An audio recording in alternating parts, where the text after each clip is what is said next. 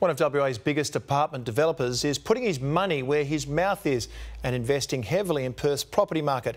Paul Blackburne is building hundreds of apartments over the next 3 years and he believes the market is about to take off.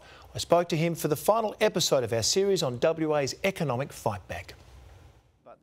Paul Blackburne admits there's been plenty of pain in the real estate game, but he says finally confidence is returning. Now is the beginning of an upturn. The only question is whether prices are going to increase but $10,000, $20,000 or $30,000 in the next 12 months. But he does add a warning. I still think a majority of projects are going to struggle unless they're really well priced with brands and developers that people trust and good quality. Buyers are still very apprehensive to buy. Paul Blackburne is one of WA's most successful property developers. He says finally the cycle is starting to change. Look, the money's always been there. There's a real hidden pool of money in Perth. There's huge amounts of equities in people's homes, huge asset bases under there for a majority of the population.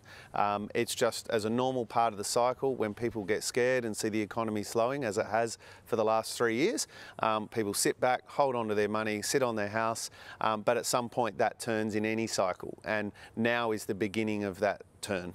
Over the past 3 years, inner city apartment prices have taken a big hit.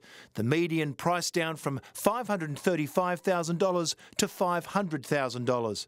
But now Paul Blackburne's putting his money where his mouth is. In the last 3 months, we've seen just at Blackburne 30 million in new sales for off the plans, mostly in our Marina East project. That has had a huge response with 700 people came through, and we're expecting another 20 million in sales at the release of stage 2 soon. We'll be releasing 2 or 3 new apartment projects of between 80 and 200 apartments every year for the next few years. So we're very confident in the market. There's a huge trend towards apartment living.